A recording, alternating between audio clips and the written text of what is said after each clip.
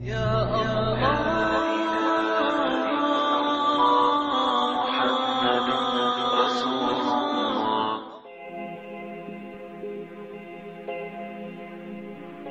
following words are said directly by Muhammad Qasim. When I started to share my dreams, I believed and relied only on Allah, having faith that only Allah will help me and only He is able to change my dreams into a reality.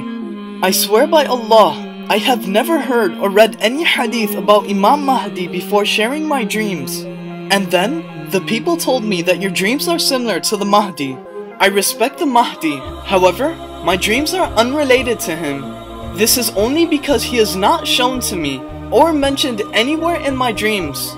I am just trying to share my dreams as I was commanded by Allah and His Messenger sallallahu alaihi wasallam. I have not been shown who the Mahdi is, and I am not the Mahdi, and neither do I want to be. I am just like any other person, and my hope and trust is only to Allah. The help of Allah is not just for the Mahdi. I hope you understand.